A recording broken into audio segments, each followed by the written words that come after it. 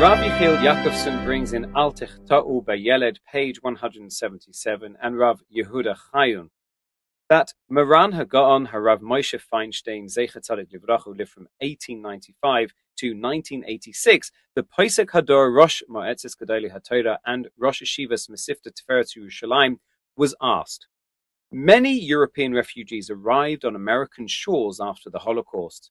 They were literally moisen nefesh in order to keep Shabbos and paid a heavy price for this, being fired from their jobs week after week.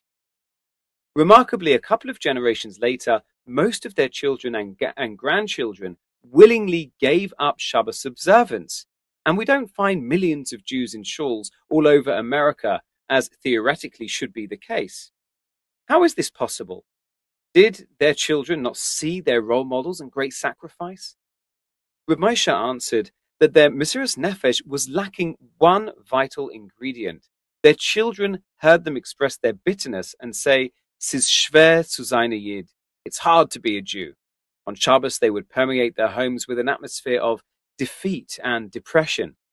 They would moan and groan throughout Shabbos, worrying that they would have nothing to eat in the coming week. This discouraged their children from continuing the chain. However, the parents who were able to rise to the challenge with superhuman greatness and who could express joy at being able to keep Shabbos despite the tremendous difficulty were zocher to see their children and grandchildren keeping Shabbos.